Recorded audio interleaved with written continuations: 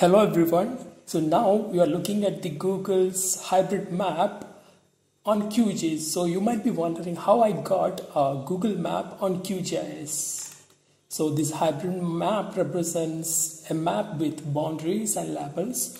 So I'm going to show you how I got this. So before that, you have to get this particular plugin called Quick Map Services.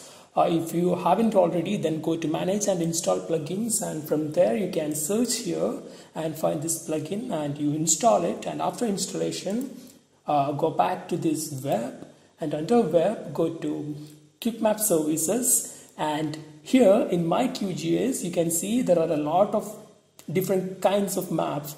There is Bing, S3, Google, and a lot. So but in your case, just after installing this Quick Map Services, only this OSM standard map will be present. So if you want to get of maps, then you need to do just one thing, which is go to settings, and under settings there will be something called more services. Click it and you have to get this contributed pack. So let me explain. This contributed pack contains a huge list of map service providers. So once you get this pack, just click it. It will take a few seconds.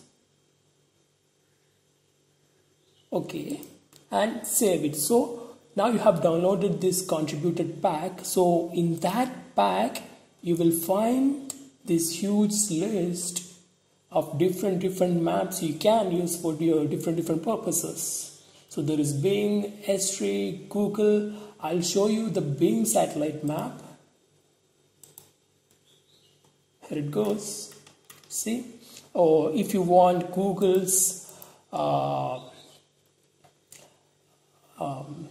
terrain map, traffic map, a lot of options are available there. There's NASA's map. So first decide your purpose and choose the right map you want. So that's all. Thanks for watching. And one more thing, you can use this map for creating your study area map. For that, I have explained this whole procedure in another video. The link is available in the description. See, it's there. So now you can add coordinates, add grids. Everything is elaborately explained in another video. Just check out the link below. Thanks for watching.